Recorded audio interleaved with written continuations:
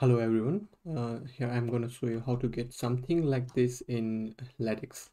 So it's just a simple diagram. It's just connecting lines here, and basically what I want to show you here in this video is how to add labels to the diagram. Then let me start. First of all, first thing first, you need a package to draw some diagram like this, and this package is Tikz. And then after, just ignore everything else. Let's start our environment. Begin Tikz picture. uh, Basically what it means is, okay, let's start here. From here I start making my diagram. So one of the best practices is to use it to define coordinates. For example, I have here defines a b c d e f, which basically means the point, this one is a, this one is b, this one is c. You can see start from 0 comma 0. This is 0 comma 0. Then I'll go in here to 5 comma 0. I'll move a little forward to 7 comma 0 and similarly all the points here.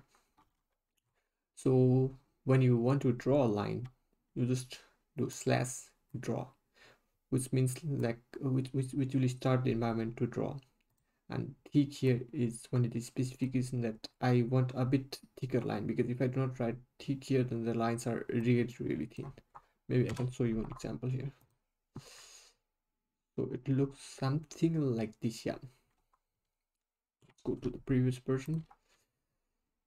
So it will become just a little bit thick, and then after you just say, okay, I want to join all the coordinates here, a b c d e f, and I want to again join this one and this one. So this one is defined as d and b, so I'll define this one like this. So this is the easy part.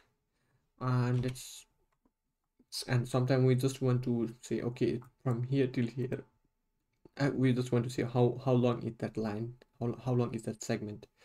So what we basically do is we use these two arrows, which basically means the this less than and more than symbol, which basically means that you want something like this, at this point.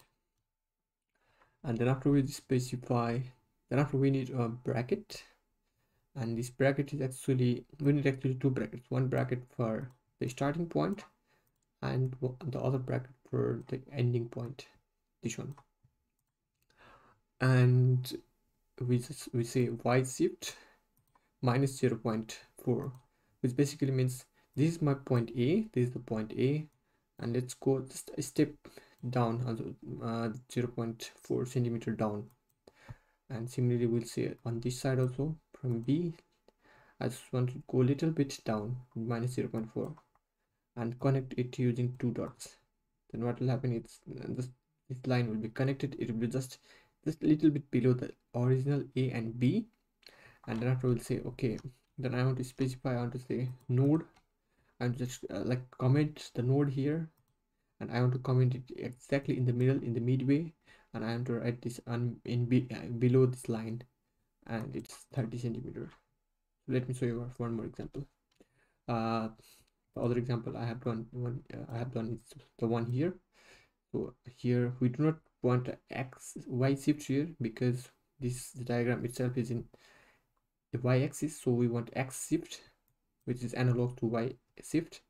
And we're just saying, okay, let's move a little bit left to it. So if I do here, for example, 0.3 instead of minus 0.3, if I write 0.3, then it will do the wrong thing. It will write that 20 centimeter on the right side, which we do not want. Let me show you. It will look something like this, and this is not what we want. So let's go back to our previous version, and yeah, this is the one with what we are searching for. And here also we are saying same thing. I want a line that is just a little bit left to my original A and E. So here are my points A and E, and I just want to connect them, and I want to like write there. Yeah, I want to write the 20 centimeter, for example. Then you write node midway 20 centimeter. So this should be a really short video.